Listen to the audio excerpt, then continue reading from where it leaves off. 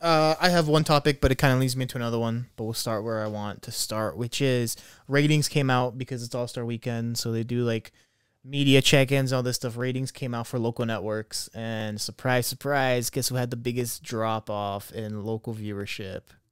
Any guesses?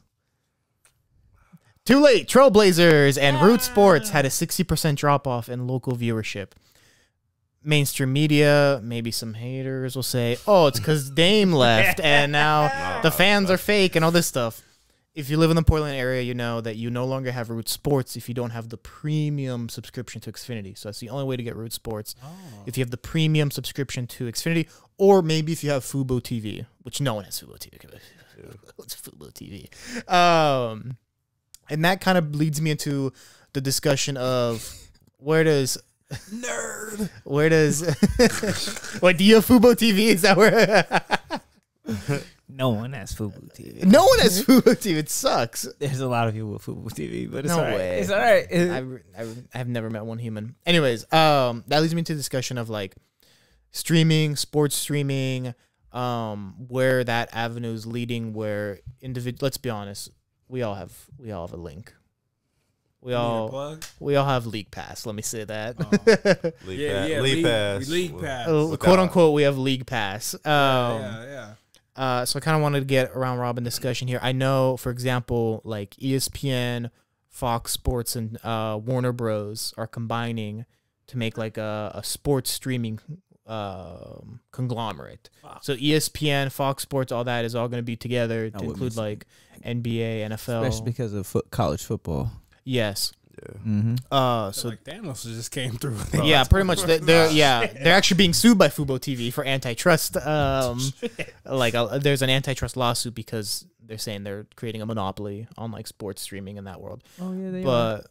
But I find it interesting where people complained about cable for so many years, and now it's honestly worse because now to have everything, it's all separate. Like payments, they every couple months. I don't know about you guys, but like. My ESPN has gone up like $4 last 4 months or like the last quarter. Like it just keeps going up.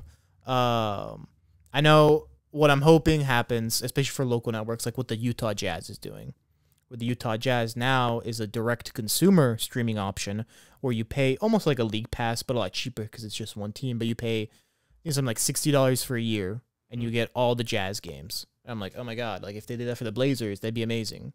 Or like in New York, they're doing Yes Network and MSG Network is combining. So Yankees, Mets, Knicks, Nets is combining into one package. I think that's the future, but I like your guys' opinion. But you got to think about places that really don't have teams like that. Mm-hmm. They're going to fall short. So like your your South Dakotas, North Dakotas, Washington, they only got Seattle and they have all the sports. They have everything. Oh, yeah, they have Kraken, too. I just thought about it. Yeah. Kraken, Seahawks, Mariners. The Storm. There should be like a Northwest package where you get like Oregon, Washington, Boise, Montana. Like if you want that college basketball or football, whatever.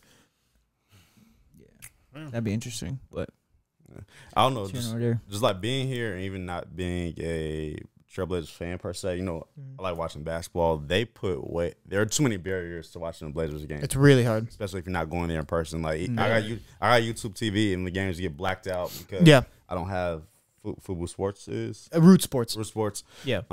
Which is annoying because even though Dame isn't here, it doesn't mean I don't want to check out and see how Scoot Henderson's doing. Exactly. I have Root Sports, and not until this season. This season they finally implemented like an app where you can watch it on an app. Until now, you had to sit down and watch on the TV. Wow. So this is the first season where I can actually like, if I'm out and about, I can like check on the Blazer game live. Yeah. But to your larger point, though, it is starting to become very burdensome, like having all these different streaming platforms I have to subscribe to. And even with, I know we all probably have done this where, you got Shorty or somebody in your family was paying for Netflix. I got the HBO. We just swap passwords. They're starting to... They're cracking down on that. ESPN's cracking down on that now. Yeah. Netflix started it. Yeah, Netflix started. Hulu, I think, is supposed to do it next month. Yeah, I think we talked about it a couple months when it happened on this show. And the backlash they were getting, and they said, fuck the backlash. Yeah. And now everyone is doing Netflix. We were talking about Netflix. Yeah, we were talking about Netflix. I just canceled my membership. I said, fuck y'all. Dude, it's like $20 now for Netflix. $22.99. I remember when it was $5. I remember when I got DVDs. bro.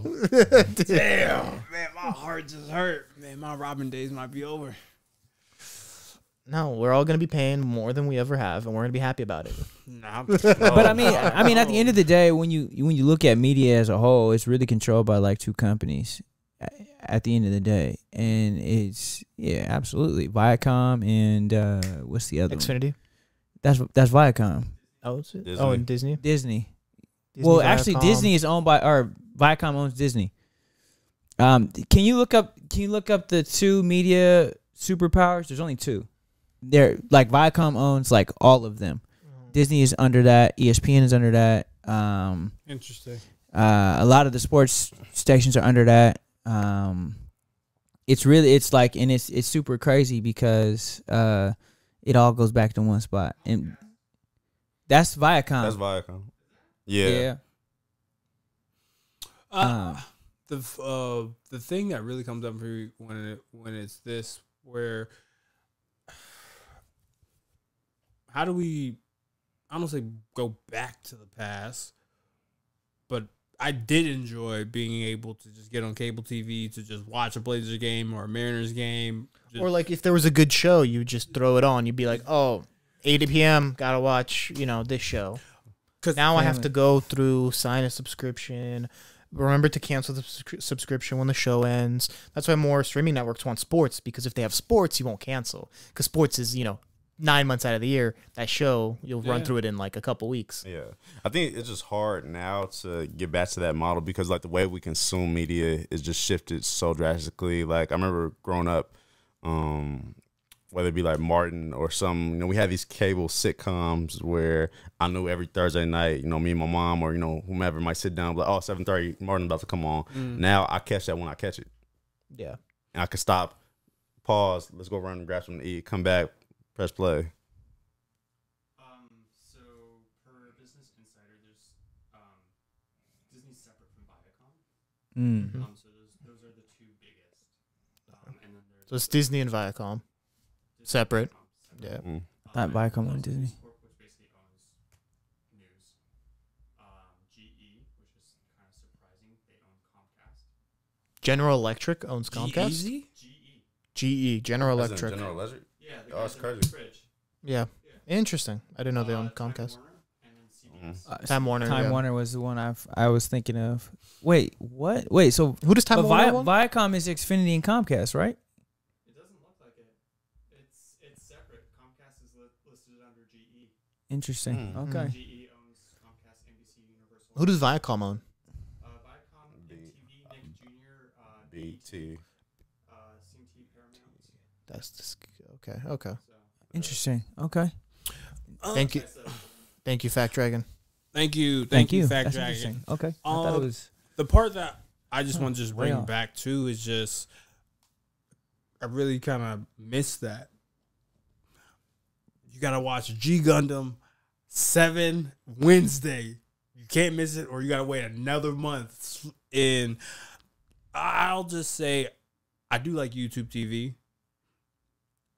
I'm not, I'm transitioning to be a Blazers fan, so I don't mind the blacked out squares. We got to work on some things, but I definitely think that that's a change where, I love the accessibility of TV and how we're consuming it. But once again, this kind of gets into, we're going into like the whole, like, how could we be better conspiracy theory. This takes me back to, y'all remember Wall-E?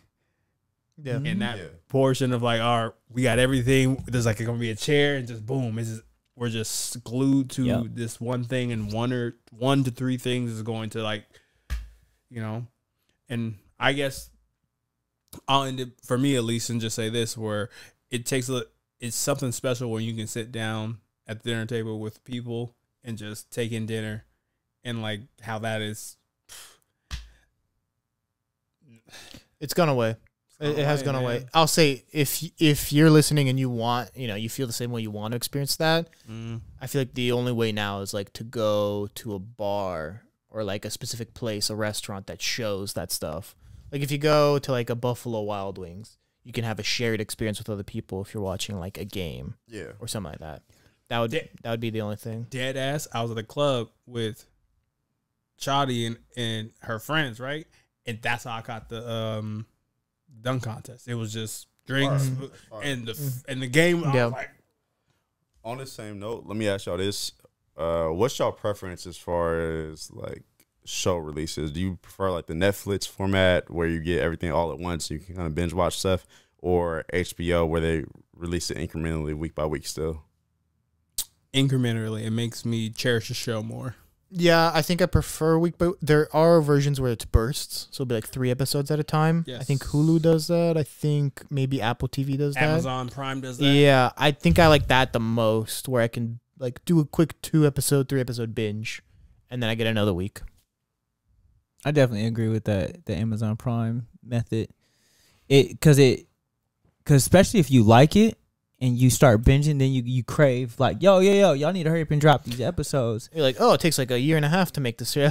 Yeah, right. And so then now it's like, okay, if I like the show and I watch the whole thing, now I have to wait 1.5 years or 2 years for the second season instead of just being able to hold on. I think I used to prefer the Netflix binge method, or even like closer to Amazon. Now I think getting into more HBO and Star shows, I do prefer like the week by week rollout, just because it shortens the gap between seasons for me. Because if I've been watching this show for 3 months or 2 months as opposed to getting it all done in 3 days because we had a snow day or something like that, now I have a whole, like you said, a whole year until this next season might drop. And God forbid I'm not like a fan of Power and we can get the next spinoff show a month later.